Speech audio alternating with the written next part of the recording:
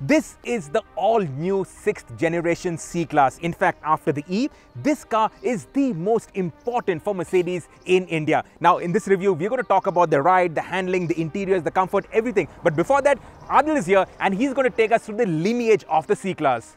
Very important thing, this is, as has been the case before, is the baby S-Class, and the new generation, 6th generation C-Class continues this thing.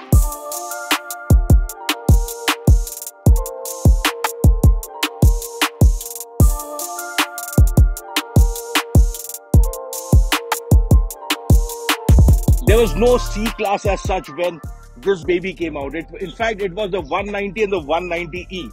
The two W201 and the W202 series never came to India. But the W203 was the perfect car for Mercedes-Benz India to have as an adjunct to the E-Class which it had. From there, the W203, 4 and the 5 really encapsulated Mercedes-Benz India's strategy to have a car going across the range. And now we have the new W206. The moniker of the baby S is carried on very well. I think it's time to really get cracking with Shirish on the mountain roads around Mussoorie. Let's go, Adil.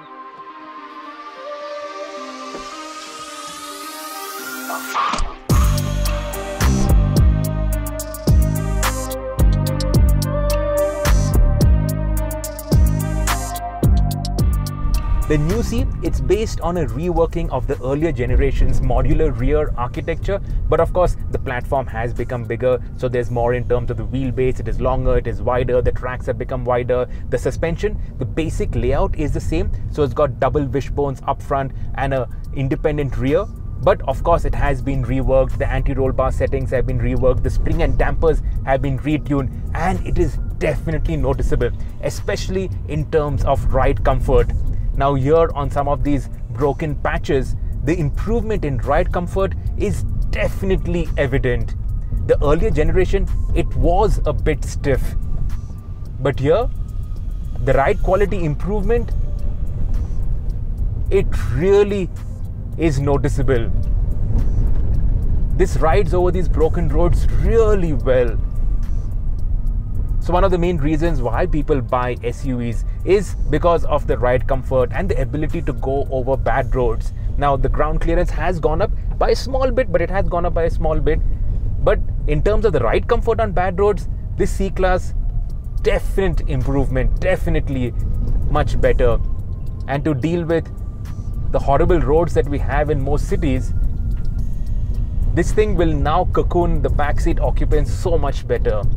In terms of handling too, the improvement is definitely noticeable. It flows much better now, and because the suspension, it has got a little bit more in terms of compliance, it doesn't get thrown around by mid-corner bumps, so it's more flowing, far smoother. You can get into a nice rhythm over these winding roads. The steering too, very well calibrated, not too heavy, not too light. We've stuck it in dynamic mode right now, and the weighting is perfect. It doesn't take effort out of you, but it also gives you good feedback, good response. It is eager and responsive. And I must talk about this powertrain. First, let's talk about the gearbox, because it shifts so smoothly, so unintrusively, that you always seem like you're in the right gear, and it doesn't upset the car, especially when you're hustling it. When you want a little bit more in terms of engine braking, you want a little bit more in terms of performance. Like right now, when you want to make an overtake, you just step on it and it goes. It responds really well. This is the problem with these narrow hill roads. You have to be really careful. But when things open up, you can really hustle it. You also get paddle shifters for the steering wheel. And the steering wheel, it is adjustable for reach as well as rake, and electrically. We'll come to that when we talk about these really cool interiors. But I must point that out because its rivals and even the earlier C-Class didn't have that. Not on all the variants.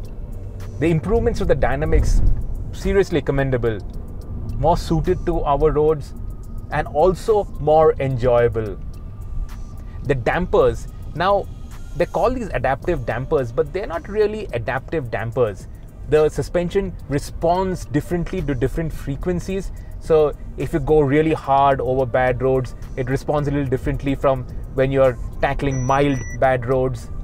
And it has a whole load of ADAS features. So collision mitigation, collision avoidance, tells you when people are crossing the road. But honestly, with our conditions, with our roads, and especially over these winding hill roads, it just beeps and bombs all the time. So best is stop. Where's the settings, assistance, switch off. The active brake assist, switch off. There are just too many unpredictable elements in our country. The C-Class is the first model range in Mercedes-Benz's lineup to feature fully electrified powertrains. Now, I don't mean that these are EVs, but all the engines, the petrol as well as the diesel, it gets the mild hybrid tech. So it gets the 48-volt system along with the integrated starter generator, and that gives a boost in power as well as in terms of torque. Plus, it gives you better fuel efficiency. Now, what we are driving is the C220D. This engine is bound to be the main volume generator because it has performance, it has economy, and it is very, very refined as well. So now the total output is 200 horsepower, that is 197 bhp, and the total torque, so 440 Newton meters of torque, that goes up by another 200 Newton meters. So the claimed 0 to 100 kmph time is 7.3 seconds. Plus you get 23 kmpl, that's the fuel efficiency. So this is the most fuel efficient Mercedes-Benz that you can buy, and 23 kmpl, that's really good fuel economy, and that is extremely torquey. So going uphill, dealing with all these narrow windy roads, the car feels so effortless. You're always in the right gear. That's also because this 9G-tronic gearbox is a very smart, intelligent gearbox. The other powertrains on offer is the C200 petrol, and you get the C300D. It's the same 4-cylinder 2-liter diesel, but with a higher power output, and you get that with the AMG line styling kit, which looks really cool. And speaking of cool things, I must talk about these interiors.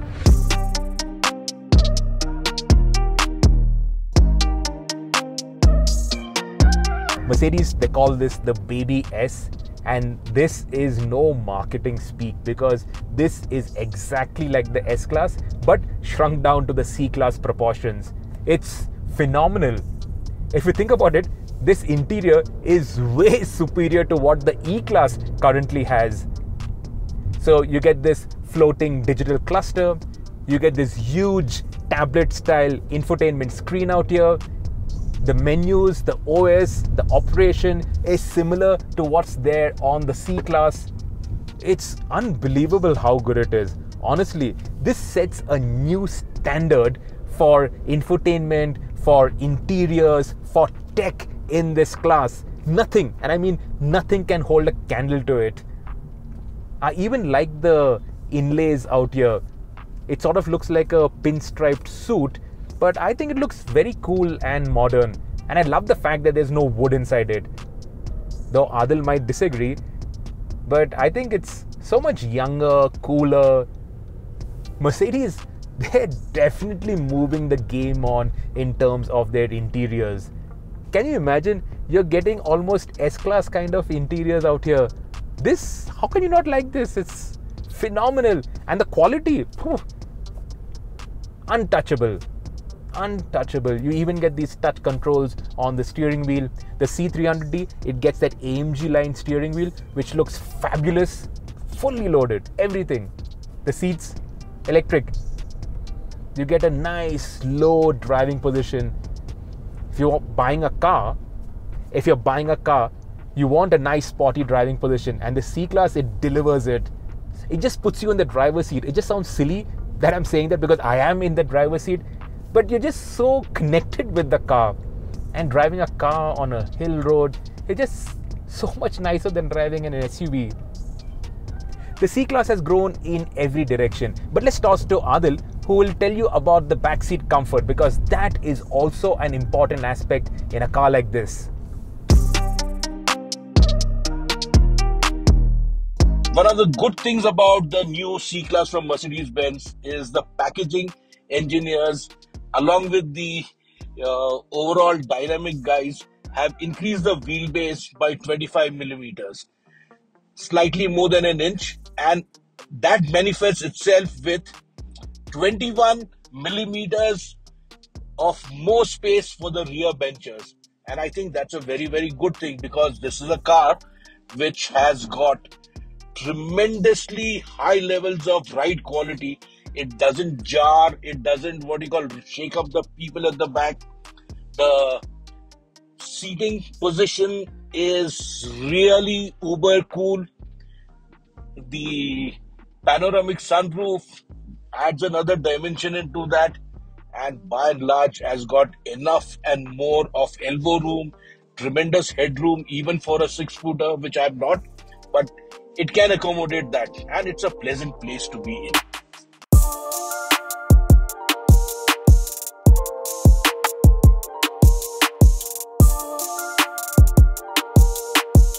From baby Benz to baby S, what a journey it has been for the C-Class. And the C-Class embodies everything which is what Mercedes-Benz stands for: comfort, convenience, character, classiness. This is the new sort of standard in this segment of car from Mercedes-Benz in India, to further embellish its hold on the luxury segment of the Indian market.